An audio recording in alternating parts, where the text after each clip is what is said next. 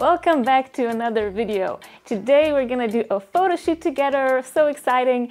I actually got hold of some really nice looking strawberries. So I was thinking maybe we can do a spring photo shoot with a spring type of salad with some red strawberries to add some nice pop of color. And actually we can also learn how to add story into a simple photo very easily. So let's dive into it. But before we do that, I invite you to subscribe and hit the bell so you don't miss the next video where we're gonna actually go and edit the photo we take today in Lightroom. Okay, so we're ready. Let's first look at how this whole thing is set up. So I have a large diffuser here, and right in the back I have my speed light. I really like this style of setup for bright photos. I use a large diffuser if you're styling a larger shoot. If you're styling a larger photo, then you can also use a bigger one. So this one is 90 by 120 centimeters. I also have my camera set up here on a C-stand, so it's nice and straight down. We're gonna do a flat lay. And I'm also probably gonna use this white foam board, but we're gonna add it later on. So this is a basic setup. It's really extremely simple. It doesn't require lots of equipment. So now we can go on and see what we have from the prop. So like I mentioned, this is gonna be a spring shot and we want to add storytelling. So I have a really nice white tile backdrop. And I'm gonna use all the bright props. I have a nice plate for the salad, then I have a bunch of smaller things where I can add some ingredients. I also like to use this bottle of oil. I use it very often lately. And basically, I also have this napkin, which is kind of pinkish, greenish color. I think it might look really great in the photo. And I actually also have a branch with some flowers. So the idea behind storytelling is to let the viewer know what is happening in the frame. So this might be a different season, a different room, like whatever it is, you need to know what's happening. So like I mentioned today, I'm gonna do a spring. So what I want to do is be inspired by spring to choose props like I already mentioned. And this kinds of things, so the natural props when you're choosing to add season to your photo, so that be the story, are really a nice way to tell the viewer when this is happening.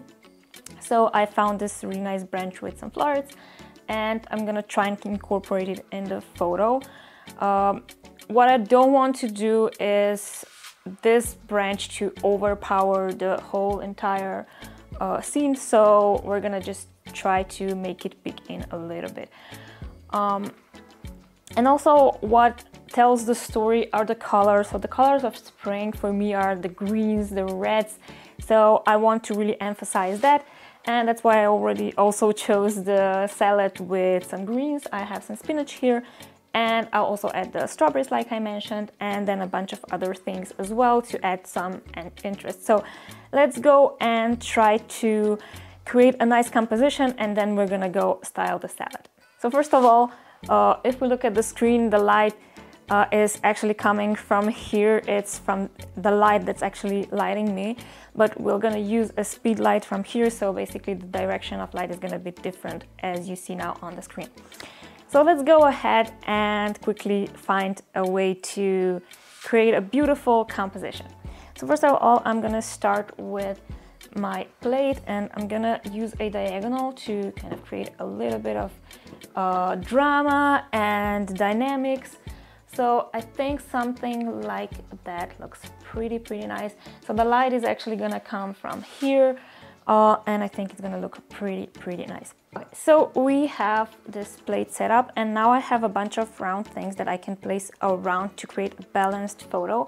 So I'm gonna take this approach and place stuff like on the opposite side. So probably some around here are gonna be some of those elements, and some elements are gonna be on this side over here. And then I'm gonna try and figure out how I can add the branch to fit that whole balance thing in the photo, in the composition. So I think the oil is gonna go here just because the light is closer to it, and we're gonna get a nice reflection from the oil, so the orange reflection at the bottom. Then maybe I can add something over here. So let's look at the composition. Something like that. And then on the other side, I'm gonna place this Himalayan salt, which I absolutely love, and I use it so often. Probably somewhere around that. Now I have two things, and it's a glass and a pitcher. And if I'm gonna use a pitcher, then I need to make a dressing of some sort, because I don't want it to be empty. Or if I use the glass, I will probably add some water or juice or something in there. So I'm just gonna try and see what works better. So maybe since we have some reflections from the glass here, it's gonna look nice with this glass as well. So let's take a look. And I don't want these two things to be like really exactly the same.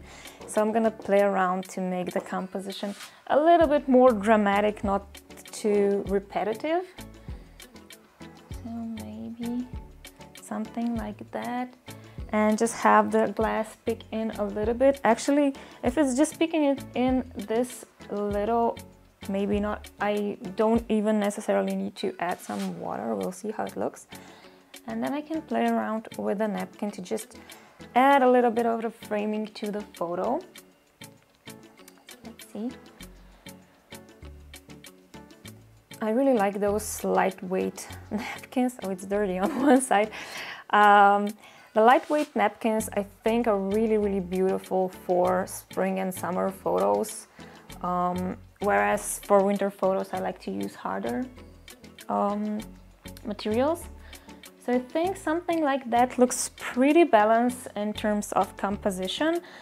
So this branch, I'm gonna hold it in hand while I'm taking the final photo. So I'm just gonna try and figure out where approximately I need to place it.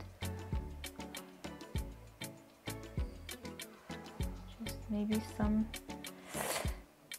something in this bottom part of the photo, and I don't want too many lines from there, from the branch, to lead out from the photo. I want to still have some softness in the photo, and the line like this might break that softness. So, you know, something like this might look pretty nice, or if I use a diagonal, something like this, I think would be perfect.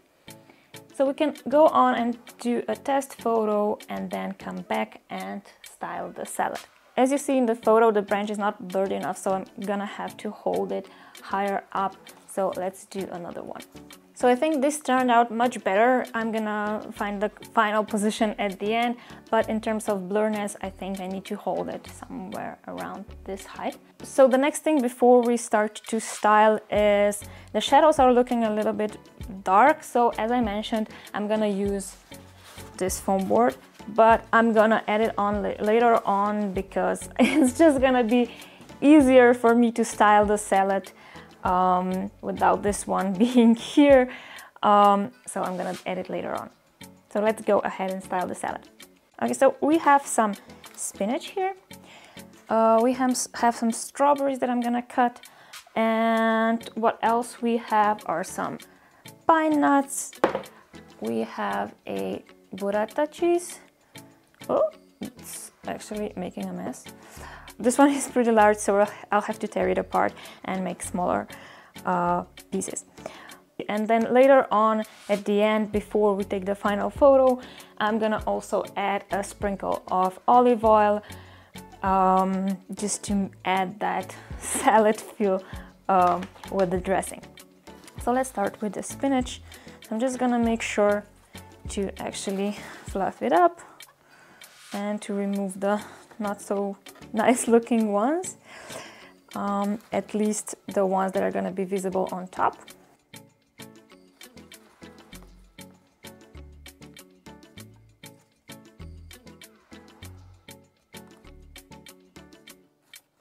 Okay, so So then I'll add the other ingredient that feels pretty heavy, and that's the cheese. So let's be really gentle with this cheese. I'm actually gonna go and remove some of the water, otherwise I'm not gonna be able to do this. Okay, I'm back. So the reason why I had it in the water was I didn't want it to look dry before we actually take the photo. So that's also something to consider when you're styling.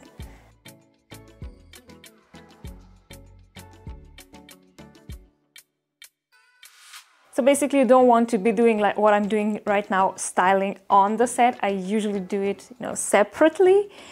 But for the terms of this video, we're gonna do it like that. Because otherwise you have mess here on the set, which you actually need to clean up before you take the final photo. So don't do that, please. So I'm just trying to make sure that the shapes of this cheese are looking nice. And again, I'm using the balance, so I'm gonna use the opposite diagonal. We had this diagonal before with the whole composition, and then in this position of the cheese, I'm gonna use the opposite diagonal. So I think for now, the cheese looks good. What I'm gonna do right now is add a bit of water on the spinach so it looks fresh, it looks like it's been dressed, before we go on and add other things. Okay, so then we have some nice looking strawberries. I'm picking the smallest ones because my plate is not really large, so... And since this is a salad, I'm gonna actually remove the greens and just keep the red ones. Otherwise, I really like to use strawberries with the greenery on top. Just gonna remove that. And then play around with the shapes of strawberries and cut it in different ways.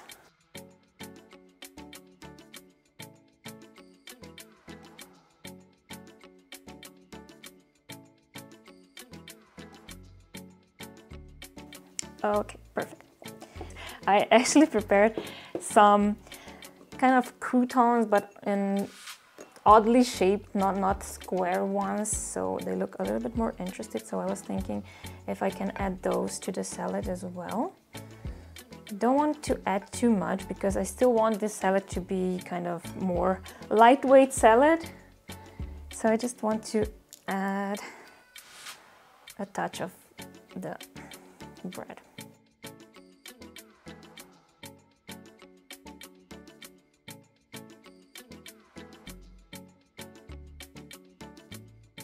Now I'm gonna go and sprinkle the pine nuts again, following that diagonal.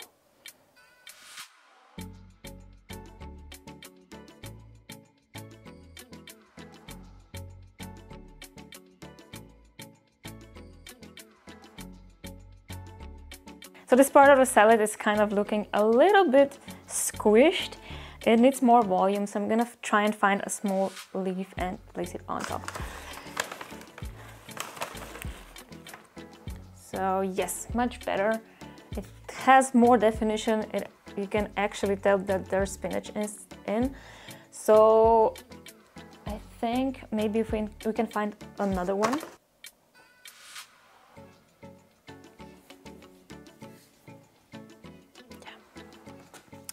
Add a little bit of life to the salad with some water. I think this looks perfect. Right now I'm gonna remove this strawberries. And then we can add some pine nuts here in this bowl. Okay, perfect. So right now I'm gonna just remove some of the mess I have. And then, oh, this is also not going in the scene. And then what I'm gonna do is actually create intentional mess. And I can add a bit of pine nuts over here. So I don't like the look of that. And I might try with the breadcrumbs.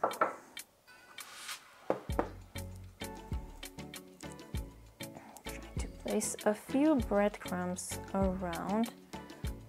So just to add that feeling of someone is eating this right now. But I don't want to really overwhelm the photo with too much mess, because otherwise it's not gonna be really believable, and it will sort of defeat the purpose of fresh looking spring salad. So just have something very, very fine will probably work best. Okay, so I'm pretty happy with that. So I'm gonna do another test shot before I go and pour the oil over the salad, because it's gonna sink in really quickly. So let's do that right now. Okay, so this is looking nice. The branch, we're gonna have to take a few photos to get the position really correct. Okay, so we're almost done, but before we take the final photo, we still have to add a reflector because the shadows are looking a little bit dark for a bright and airy photo. So I think somewhere around here should be okay. Like that. And then the next thing is to drizzle some olive oil on top of the salad. And I really don't want to drizzle it all over. I just want to add a little bit of the oil pools inside the cheese and maybe some other places. And then just one other thing I just remembered is I would like to add a little bit of crushed pepper. I made it. So this will just add a little bit of a texture to the cheese. I don't want to really add it all over, maybe just a tiny bit. So it connects the entire salad like that. Okay, so we're basically done. And now let's try and take the final photo.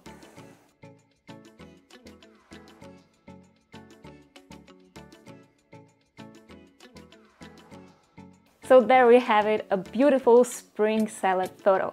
Before we go on and look at the final photo, I just wanted to let you know that I'm actually teaching storytelling in food photography and videography at the Master the Art of Food Photography Summit hosted by the lovely Jenna Carlin. You can actually join for free, and I'll add the link in the description box below if you're interested in joining that.